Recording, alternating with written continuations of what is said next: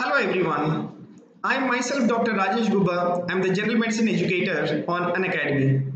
So I welcome you all to this session on the mnemonic of the day, and that will be on the acrodermatitis enteropathica. So before starting the session, let me just give you the updates from Unacademy. These are the important batch courses starting from on Unacademy, that is Mission INI-CET 2021 batch, Clinical Examination and Procedures batch, Target Next 2022 batch, Target Next Integrated batch 2023. So in order to get subscribed to these batch courses, you can use my code, that is LiveMed, wherein you will get an additional 10% discount on your subscriptions. Having said this, let me just give you how to remember the triad in the acrodermatitis enteropathica. So just please remember, acro, A, is alopecia, where you have loss of hair.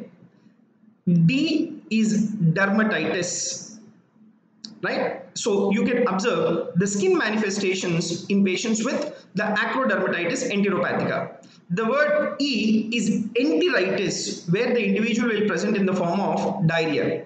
So this is a triad of acrodermatitis enteropathica. And you have to remember that acrodermatitis enteropathica, it is an autosomal recessive metabolic disorder.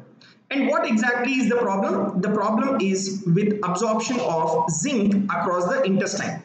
So there is effect in uptake of zinc through the inner layer of the bowel of the mucous membrane. So now there is zinc deficiency. So what you have to give? Very simple. The treatment include lifelong dietary zinc supplementation. So this is a short mnemonic for the day. Having said this, let me wind up this session by informing you the limited time offer from Unacademy. Right, the prices have drastically reduced, and in order to get these subscriptions, you can use my code, that is LiveMed, wherein you will get an additional 10% discount on the subscriptions.